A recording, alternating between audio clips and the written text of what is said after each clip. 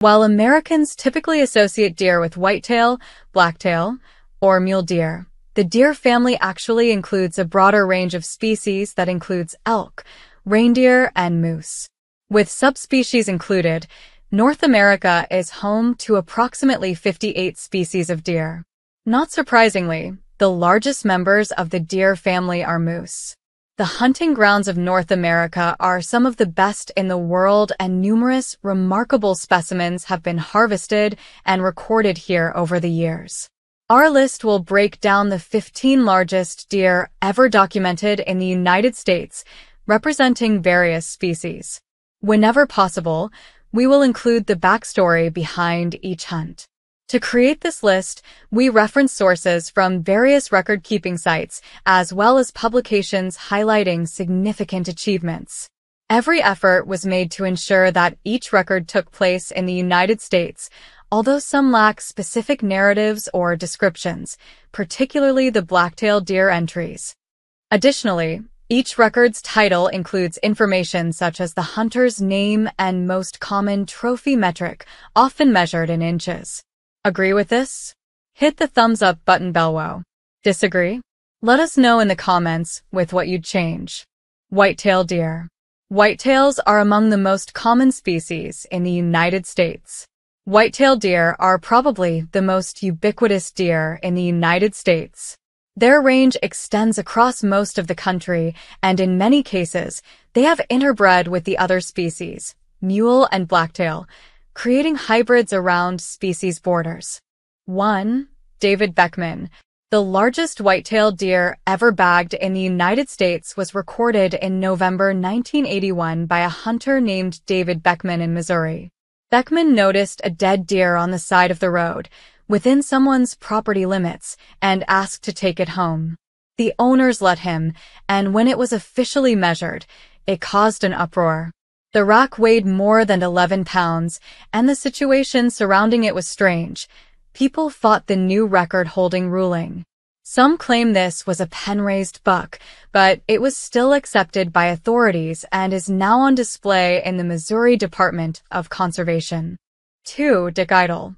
Dick Idle bagged what is today known as the hole-in-the-horn buck in 1940 in the state of Ohio. Idle got a tip from a collector that there was a massive whitetail hanging around Kent, and ended up buying it. It was originally found after a train hit the deer.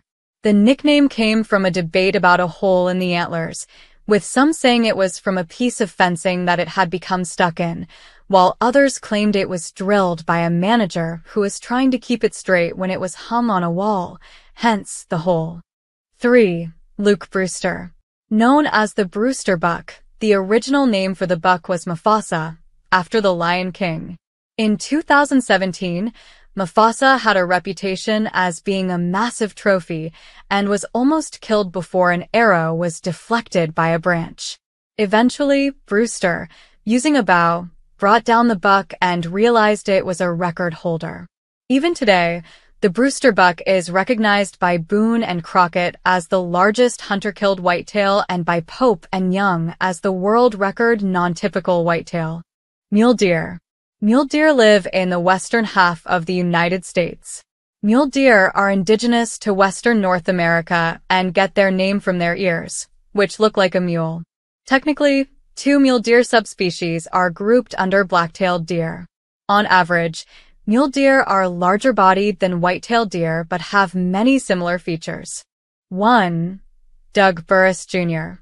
During something known as the Poor Boy Trip, Doug Burris and his friends left San Antonio, headed to Colorado, and left on foot for a bit of hunting.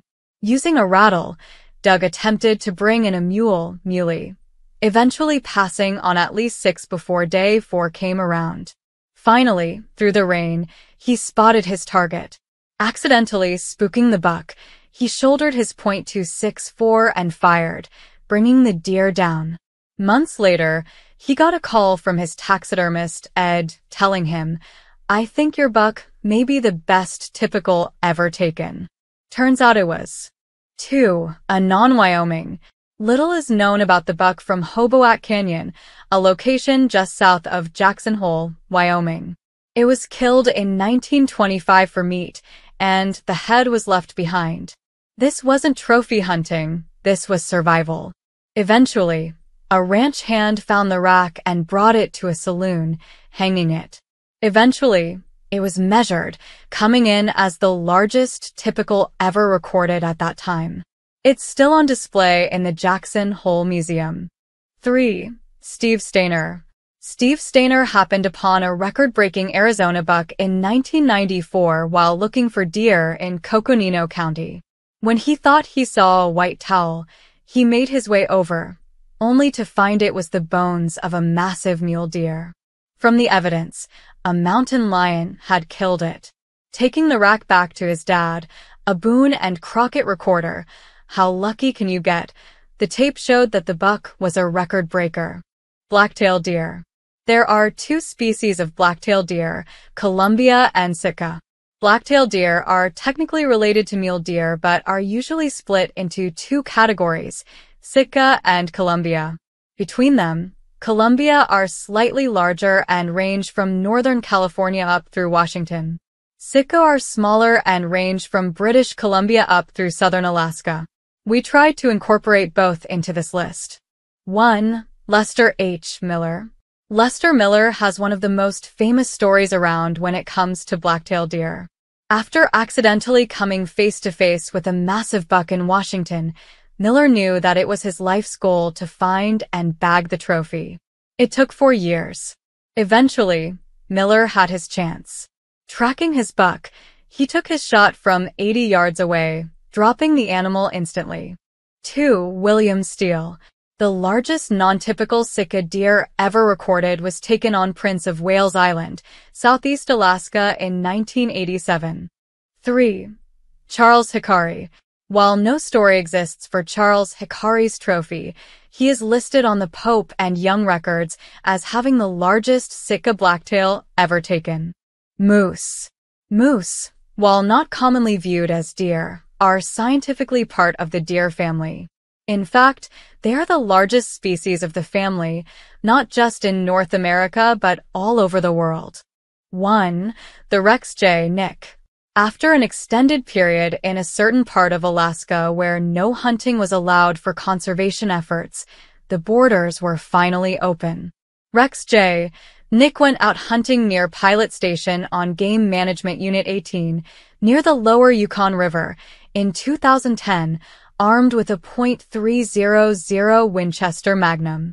He dropped the moose from 65 yards away at 7:30 p.m. The extended moratorium on hunting allowed the region to drastically improve its stock, resulting in the largest moose ever taken. 2. Eric Arnett. One of the largest moose ever recorded was shot in Alaska in 2004 by a hunter named Eric Arnett. It took 40 minutes to take the moose down, eventually dropping at 50 yards with the help of a .338. The extreme remoteness of the location made the return hell. It weighed 2,300 pounds, but the team had a record on their hands. 3. Jack Francis Nelson. For maybe the cutest story on the list, we have Jack Francis Nelson. Nelson took down one of the largest bull moose ever recorded, and he was only 10 years old. His dad helped him track and shoot the moose, giving him detailed instructions the entire time. Elk. Elk are the second largest members of the deer family, right behind moose. They are sometimes known as wapiti from the native Shawnee and Cree word, which translates to white rump. They primarily live in North America, although a population does exist in East and Central Asia. 1. Denny Ousted. The largest elk ever taken was known as the Spider Bull. The elk was taken in Utah by a hunter named Denny Ousted, who bought a governor's tag for over 6 figures, ultimately tracking the bull for months. His first shot, he missed and ended up almost dying in his trailer from carbon monoxide poisoning. Finally, however, he landed a shot at 180 yards. It was so big people thought it had escaped from a game farm. 2. Alonzo Winters. Alonzo Winters landed a massive bull in 1968 when he dropped what is now the typical world record with a Savage Model 99. The rack was taken home and hung in a garage until his passing. When his sister was transporting the rack in her truck, an antler buyer, Alan Ellsworth, saw the rack in the car and followed it. He asked to buy it, then took it to get measured, officially discovering just how massive it was. 3. John Plute. Before Alonzo Winters, the John Plute bull was the largest typical elk record ever. But back in 1899, hunters weren't bagging for trophies, they were bagging to eat.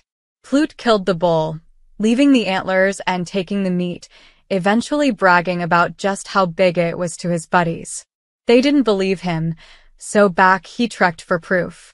He found it right where he left it.